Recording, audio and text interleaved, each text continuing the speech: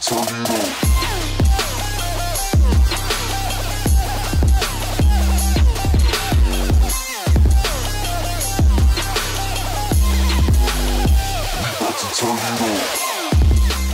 What's up, guys? Welcome back to the YouTube channel. It's Marcus. Today I'm going to be giving everybody 5 simple life hacks that you should know can help you out everyday life and stuff like that. And make sure to stick around to the end to where I give everybody one bonus tip to help you guys out. So with all that said, let's jump into it. Alright guys, tip number 1 is a cooking tip, hack, whatever you guys want to call it. So my notes are over here, so if I'm looking over here, just know that's what I'm looking at, okay?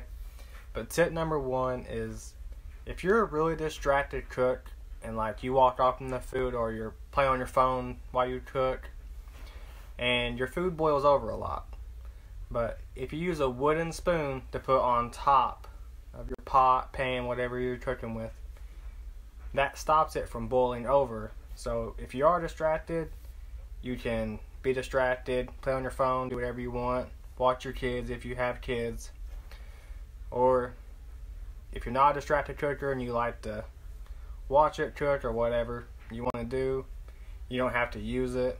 But that's tip number 1. So let's get to tip number 2. Tip number 2 is for all the coffee drinkers. I hate coffee. I don't like the smell of it. I don't like the taste of it. I don't like being around it, period. But my girlfriend likes coffee, so I have to buy coffee. And for this one, the night before you make coffee, take coffee and make it all ready. Put it in an ice cube tray and freeze it overnight.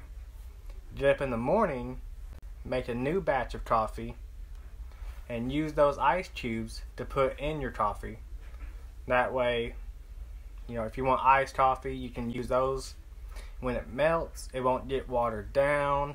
You know, it won't taste bad. It'll just taste like coffee, and it'll add more to it. So hopefully you guys find that useful for all the coffee drinkers. Like I said, I personally don't like it. The smell, taste, nothing. So let's get on to number 3. Tip number 3 is for all the pizza lovers like me. I know probably everybody likes some kind of pizza. So, you know, normally if you order it, it's not a big deal.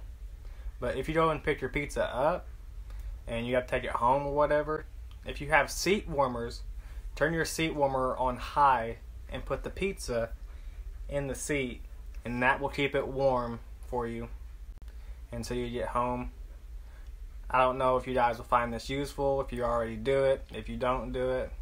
If you don't have, you know, heated seats or whatever, then you're out of luck. I'm sorry. But if you do, I would suggest trying it, and hopefully it works.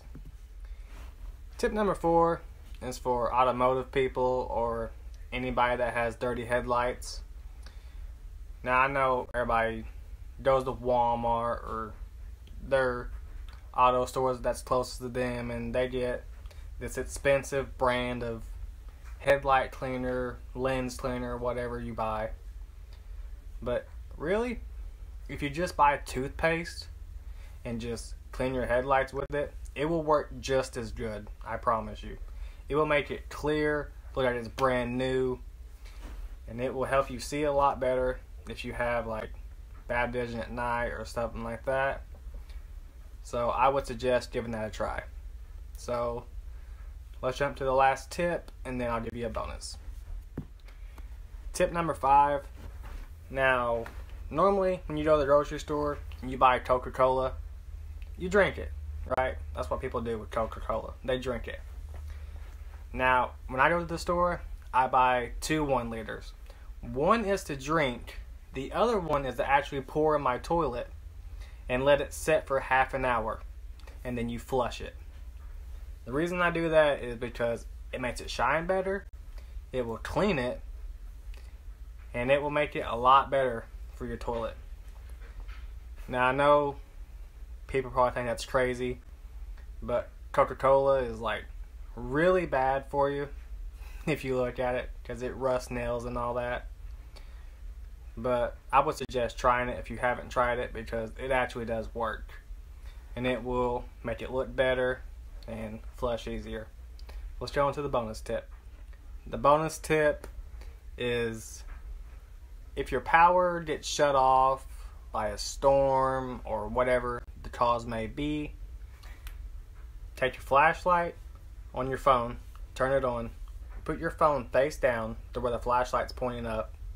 If you have a water bottle or a Gatorade bottle and you put on top of the flashlight, it will brighten up the whole room and it will look really cool while it does it.